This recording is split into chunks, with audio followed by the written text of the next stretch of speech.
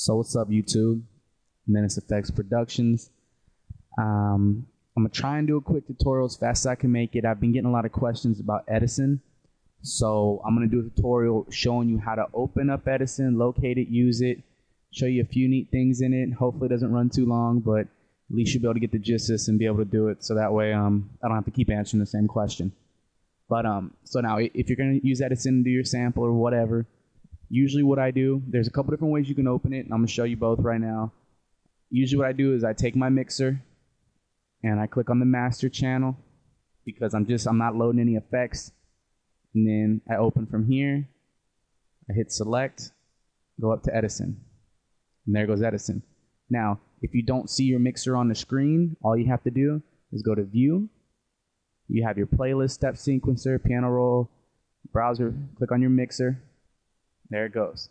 And so right here I've loaded it up into the master channel for everything, which it's not gonna change anything because there's not an effect. It's not gonna affect any of the instruments or anything like that.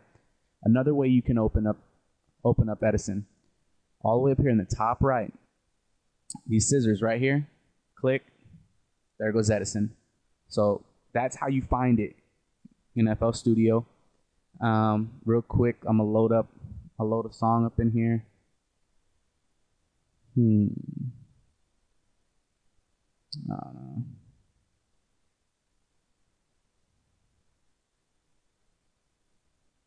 See if I still have this in here, I'm not sure.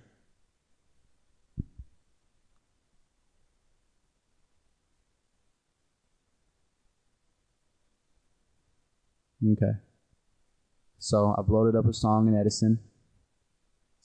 Click on the WAV file or whatever. Now zooming in. Okay. So pretty simple. If you want to make a cut, all you have to do, you can highlight your wave or wherever you want to start, section it off, Alt M, and then you can name it. So I have that at cut 1.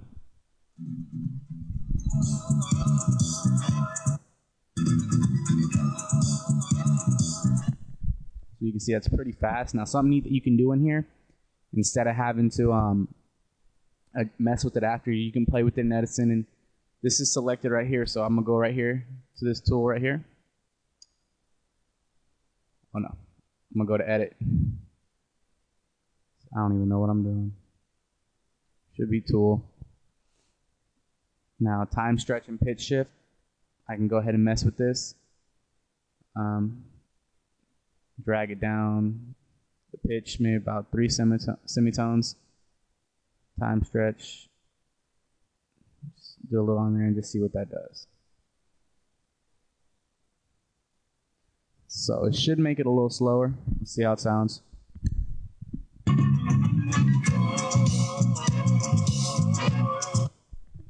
So as you can tell, it's a lot slower than it was before. And you can always click on this arrow here, drag it up there, right click on the wave file, click on detect tempo, 50 to 100. It shows at 50.995, that's probably wrong, so we're gonna check 75 to 150, 101.991. So 101, 100, that's about the tempo of that right there. And you can adjust everything in here, but it's pretty quick. There's a lot of things you can do in here. If you mess around with the different features, anything you highlight, it'll show exactly what it is in this top left corner right underneath File, Edit, and Channels.